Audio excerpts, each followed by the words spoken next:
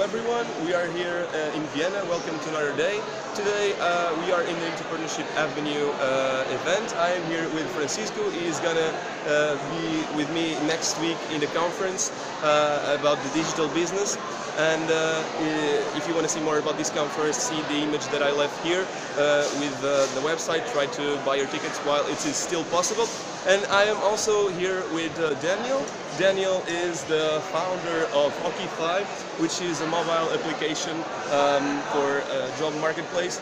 And Daniel, the question that I want to ask you today, and I think it's really valuable for you to have this perspective, is taking into account that you were a VU student and you were here 2 years ago in this conference when it all started, your idea started.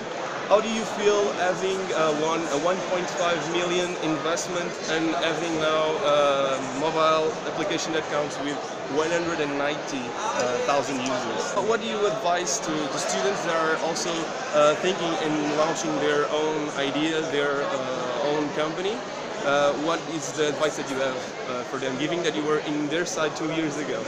I think the most important thing is to just try it out. I mean, at the beginning it sounds difficult, but I think especially when you're right after university or when you're in university, you have nothing to lose. I mean, the opportunity cost is basically zero. You're used to live with a few hundred euros per month as a student, I guess, or yeah. And so just try it out and try it quickly. So validate your business model, validate your idea. Don't build for 6 months on a platform and then find out that nobody actually needs it.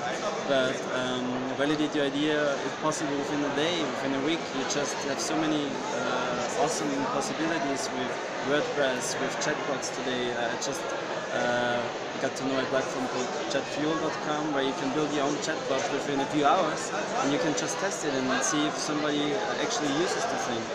And I think that try it, do it quickly, that's my advice for you. So just do it, right? Yeah, exactly. That's it. Daniel, thanks a lot for participating. I hope that you have liked it, and most of all, I hope that it's useful for you, and see you in the next videos. Perfect, bye.